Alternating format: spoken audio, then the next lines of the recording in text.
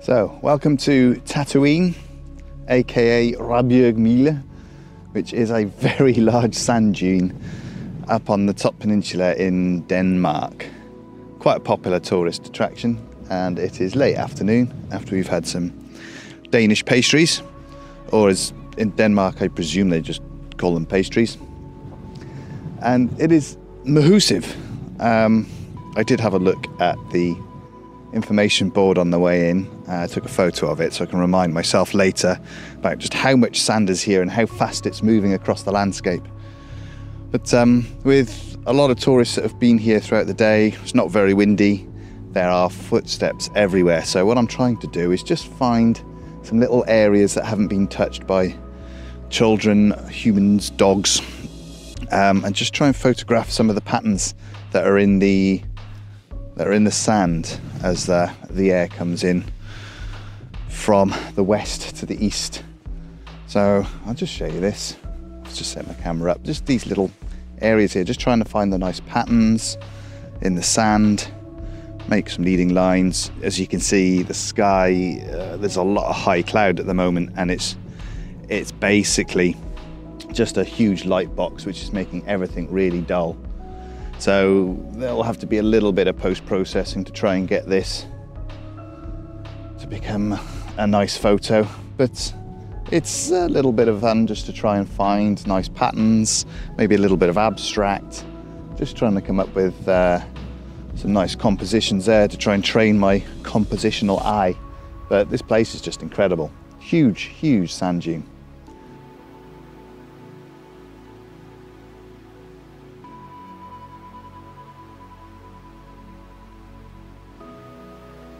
So I just had an idea. I've sent Kaz off packing, and yeah, a bit more, stop. And she's up there. I'm down here, and I've got the camera. Can you see it? Yeah, there it is. So she's just up there, and the sand lines are going directly up towards her. She stood at the top, looking quite small. So I've got this huge foreground of all of the sand lines going up towards Kaz at the top there, and just to give it a bit of scale, I think it might look quite nice. And the sun's coming. Right, I'm going to take some photos. Bye. Okay, so I think those turned out pretty well. Kaz is just on her way back down from on top of the dune, but what I've done here, I've just gone into aperture priority mode. I've put a higher f-stop on so I can get a better depth of field, or a bigger depth of field. So I'm on f11 on my 20mm prime, and I might need to focus stack it because the camera is very close to the ground, pointing towards the ground, and I think the closest part that's in frame is probably 30-40 centimeters away, and Kaz is, well, where were you, about 20-30 meters away. So I've put it into live view on my camera, and I can click on the screen and tell it where to focus. So I just tap at the top, and then a couple of times in the middle and once at the bottom. So I take about 4 exposures, all with different focuses, and hopefully when I bring them all together I'll have a full frame that's in focus. But I guess I'll find out when I take it back to Photoshop. But yeah, liking the look of this one. Nice and simple. Simple lines going up, person at the top, just to show a sense of scale. And yeah, a little bit of sun that's just popped out behind me that I'll have to put a lot of contrast in to try and bring out some of these shapes in the sand. Thankfully, I did manage to catch some of the light, and as you can see here, it accentuated those long lines in the sand with Kaz standing at the top. The composition here has lots of leading lines, it has a minimal central composition and a clear subject, a person for scale, but a bit of a boring sky. As you can see here, I used 4 photos to focus stack this particular shot. This second shot is slightly different. The lines in the sand are now acting as diagonals, and there's another diagonal sort of converging at me at the top there. So I have leading lines, I have diagonals, I've got me for scale, and I also managed to catch some nice light. Now this third shot is not focus stacked. It was shot at f16 to try and get as much as the frame in focus as possible. But the leading patterns aren't quite as nice as the other ones. I had to push the edit to bring out the detail because the light was flat, and it's okay. And the last shot I got from this location, I tried to do an abstract black and white. So I got this lovely curve going through the shot. The light was just creating those lovely shadows. Shot at f16, single shot again, and I'm pretty pleased with this one. So we were about to drive back to the Airbnb thinking, sun's behind the clouds, big rain cloud on the horizon, it's never going to come back out. And then just before we got to the turn-in, it just started to look somewhat nice. So we thought, okay, let's carry on, go back to the lighthouse we went to on the first day before we checked in. And the sky is looking epic.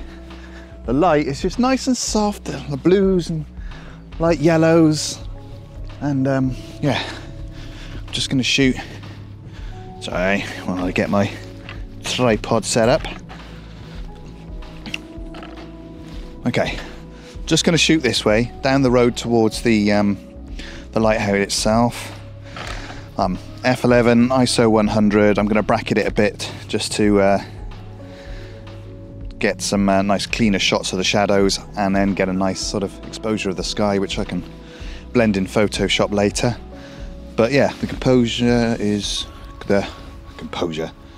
composition is just down the road, leading line straight up to the lighthouse with the two houses on the side. And that sky, not sure how much you can make out on this video, but it's looking amazing.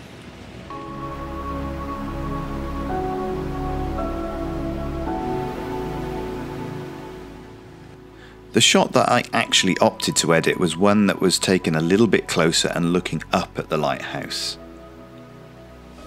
What I really liked about this particular photo is the symmetry between the houses either side of the lighthouse, and of course that sky. I did slightly oversaturate it a little maybe, but there was just so many lovely hues of yellow to orange to blue in there that I just had to edit them in. But I've got a clear subject, awesome sky and light, some symmetry in there as well, but perhaps the perspective of the lighthouse would have been better a bit further back up the road.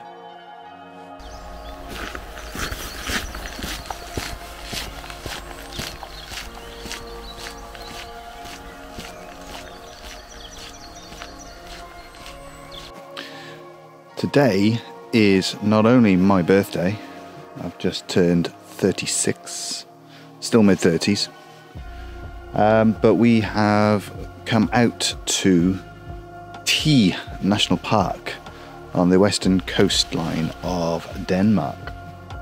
And yeah, it's a lovely woodland area. It's a miserable day. Hopefully get some mood.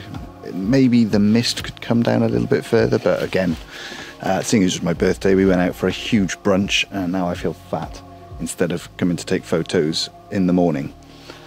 But like I said in a previous video, I'm crap at woodland photography. I've never really done it, so it's just a chance to come out and practice and maybe see if you can find any compositions within the woodland areas. And this place is beautiful. I mean, you've got all the fir trees, this lush green carpet across the woodland floor. So yeah, just going to try and take a few photos and see what they look like, and just practice my woodland composition. I probably need to do a bit more research on it and try and find some people like Nigel Danson and Mads, who are, you know, really good at taking woodland photographs, whereas mine just look like you've rocked up with an iPhone and gone, oh look, there's a few trees. Nothing really comes together. I think a lot of it is about the conditions that you take the photo. a lot of mist usually does help, because if you're in a thick woodland, a lot of trees in the distance, the whole picture can get a lot cluttered. But if you stick a load of fog in between each layer of trees and they slowly get more and more distant, you bring a bit of depth into the composition. Whereas today, I don't think I'm going to get that, but at least I can try some other compositional tools like leading lines, maybe just going down low, creating a big foreground and some trees towards the background, and just try and bring groups of things together into the frame.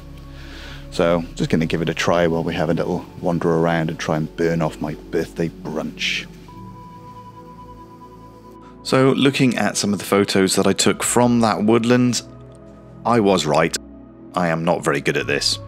On this particular photo, I do have that symmetry there, but I think it's a little bit too busy on either side with the trees. The conditions aren't great, and like I said, a bit of mist could have given some separation between the trees, but I haven't got it quite right, and the light was flat as well.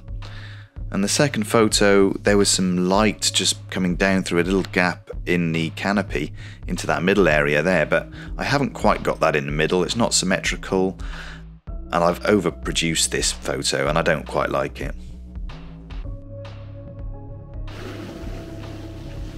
We've left the woods, the place where the bears poo down there, and driven a bit further down through the national park down to the coast.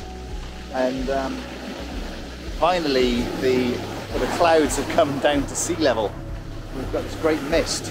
So I've just stuck an ND filter on, and I've just got my feet soaking wet by those waves. There's people walking down the beach into like this infinity sort of mist. So I'm just trying to get a bit of motion in the waves, shortish, sort of shutter speed, about, I don't know, anywhere between 1 second and 2 seconds, maybe below, just trying to get that right spot where the waves look nice, and maybe the back draw has got some lines going through it. The composition where the waves are going at the beach, because I'm on, I don't know if you can see, I'm on these rocks at the moment. I've come a little bit higher since I've got one soggy foot and one foot from the sand, as I very badly ran away from a large wave. But yeah, it's a nice little spot, moody atmosphere. And, yeah, take some photos and see what they look like.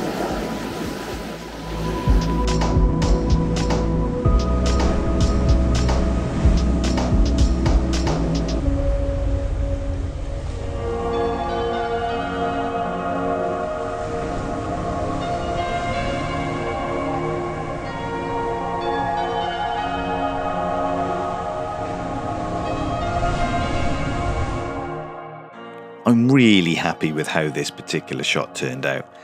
Even when the conditions look like they are pretty miserable, you can go out and get some moody weather shots. This is actually a blend of 3 different photos, 2 for the waves and 1 for the people in the distance. Obviously the ones for the waves are a little bit longer, 0.3 to 0.5 seconds, and I took the ND filter off for the photo of the people in the distance. Put them all together and I've got this amazing composition where I have the leading line of the shoreline going up towards the amber hunters in the background, and there's also that little couple just going off into the distance into the mist. You really get a sense of depth here, and I really like it. The only negative maybe is some of that negative space in the sky. I could maybe cut that down a bit, but it does give you a sense of the scale of the mist that's descending on this coastline. I'm afraid that's it for today's video. However, I did visit a lot more places in Denmark, so if you liked what you saw today, please give it a like, give it a subscribe so you get notifications when my next Photographing Denmark videos are available. As always, thanks for watching and happy snapping.